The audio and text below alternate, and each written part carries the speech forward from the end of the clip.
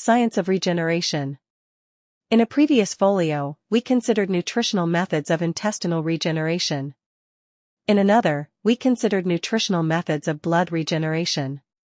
The next higher stage in the process of physiological regeneration is endocrine regeneration, which we shall consider in this folio.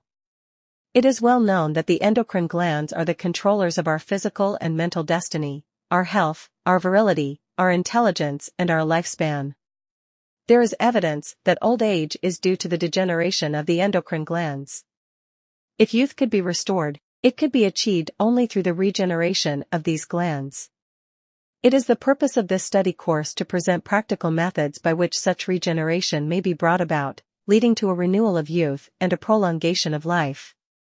Modern researches have shown that the endocrine glands compose a chain, each influencing the other through the hormones they produce, and that the master glands which control all the others are the gonads, or the sex glands. As one endocrinologist expressed it, I have not swerved from my original conception that the source of all human energy is sex energy, which is another way of saying that the glandular system of man is a chained system, or series of connected loops, mutually assisting and depressing each other by their secretions, of which the genital glands would seem to have the power of most directly stimulating, and in a measure dominating, the human body and mind by their particular kind of hormones, manufactured by the sex glands and distributed in the bloodstream for the nourishment of all tissues of the body.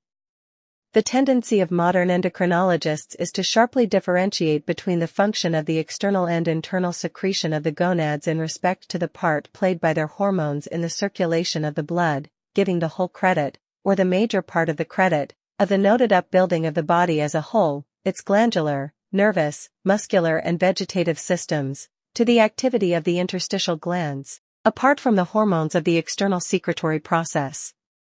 But this is by no means my own conclusion. It is briefly my view that both the external and internal secretions of the gonads, sex glands collectively, are equally valuable to the upbuilding of body tissue, and that the gonads themselves are not merely a link in the chain of endocrines, so that defective thyroids can be most easily repaired by repair of the gonads, and so with all the glands of the chain. I have demonstrated fairly that the position of the gonads in the chain of the endocrines is the master position, and that the well-being of all the endocrines is exactly dependent upon the well-being of the gonads.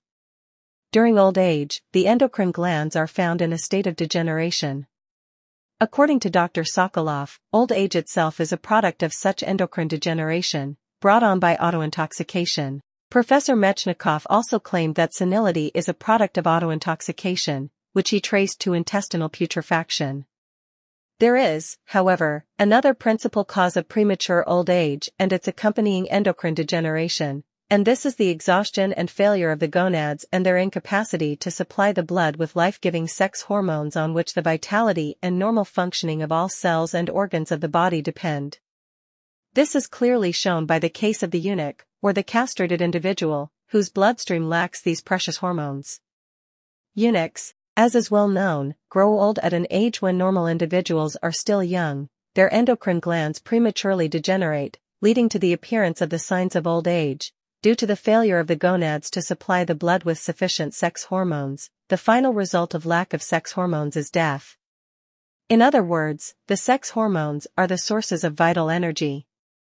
They activate the hormone secretory activity of the other endocrine glands, for the sex glands may be compared to a conductor of the endocrine orchestra, which produces the music that is our life, personality and mentality.